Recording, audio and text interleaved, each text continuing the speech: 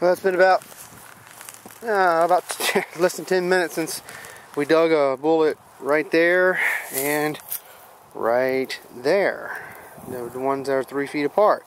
And now we're 3 feet from the first one right here. I don't know what it is yet. I dug out some dirt just to speed things up a little bit. But pinpointer right there. About 3.5 to 4 inches in the ground.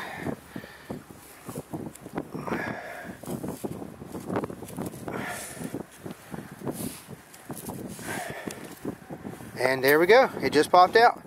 It just popped out. Another bullet.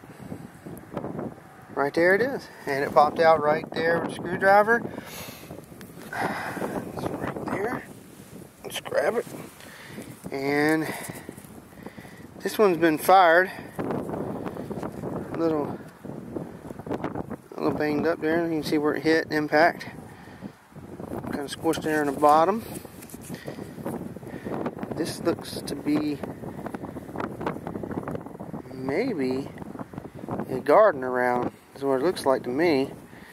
I wish the base was a little bit more intact because I can see the zinc in there, but it looks like a gardener because the lines are a little wider than the 3-ringer, but it has been fired and hit. So fellas, there were some boys standing right here.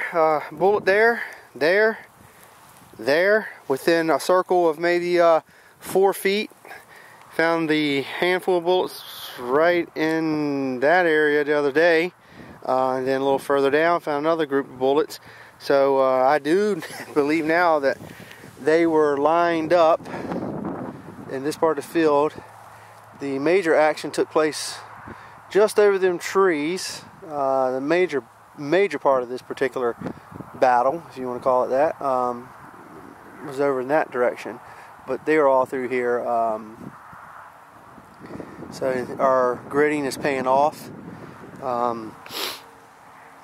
For the new folks, when you come to a new field, I'll be honest, I kind of roam around, just to see kind of what's in the field first, to get a feel for what I'm hunting for. If it's a house site,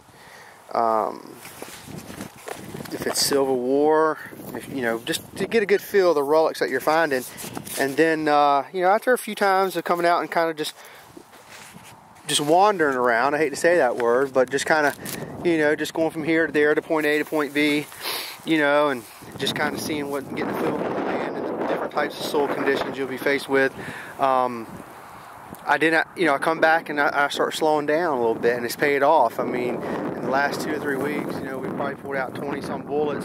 That ball butt we found the other day, some melted lead, my uncle found another fuse out here the other day.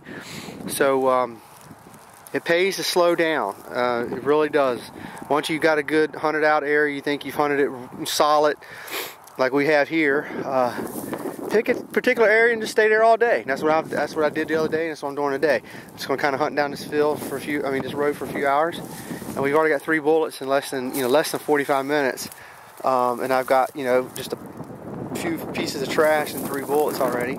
I would like to find some brass, but the brass has been few and far between at this particular site, and especially in the last year and a half or so. But it just pays to slow down. Keep it, like they say, low and slow. And I've used a different machine. I pounded this place with my Mind Lab guys for. I had Explorer 2. My uncle's still using the Explorer, and I got the E-Track. I had definitely been out here with that E-Track and that Explorer for 4 or 5 years, just pounding this place. And then I switched detectors. I've slowed down. I've started gritting an area, just staying in a particular area. I know it's discipline. It's hard to do. You just kind of want to wander around, but I've just stuck to a particular plan.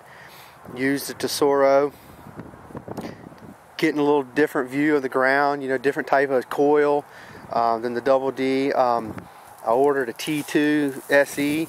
It should be at my house today.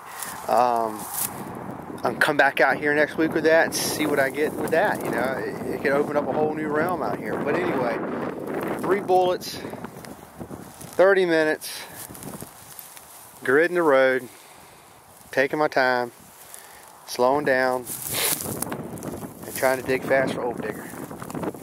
Alright fellas, till next time.